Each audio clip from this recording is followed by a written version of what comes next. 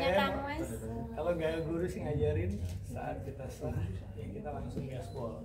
Iya.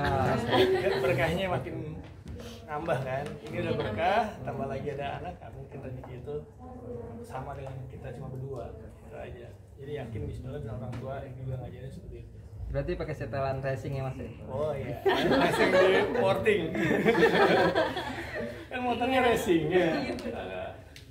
Makanya ini kan taruhnya berhasil nih sampai akhirnya nikah. Nikmatnya beda nggak sih taruhnya berhasil sampai akad nikah?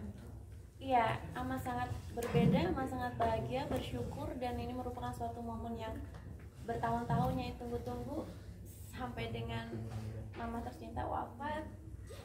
Nyai belum dipertemukan, tapi Allah hari ini berkehendak lain untuk memantapkan hati Nyai, memantapkan hati Kang Mas untuk berikrar di mata Allah SWT, dan dibukakanlah arsy langit dengan janji-janji akad nikah tersebut.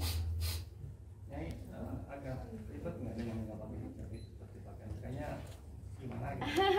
Nah ini suatu persembahan yang luar biasa. Nyai sangat menghormati adat istiadat Nyai, jadi Nyai boyong semua tim Pais Ageng Keraton dari Sinta Ayu Jogja dan juga beberapa tim peraga upacara panggi dari keraton juga, semuanya langsung original, langsung Nyai boyong dari Jogja. Itu sangat luar biasa, dan untuk ditanyakan ini berat atau enggak, tidak, ini adalah suatu kebanggaan, kebahagiaan, dan tidak sembarang orang bisa mengenakan pais seperti ini gitu. Jadi Nyai pribadi dan juga Kang Mas mengucapkan terima kasih atas Mbak Sinta Ayu Jogja, Pais Jogja, dan semua pihak-pihak, saudara-saudara, vendor, dan juga sponsor-sponsor di mana ada di backdrop yang sebelah sana juga.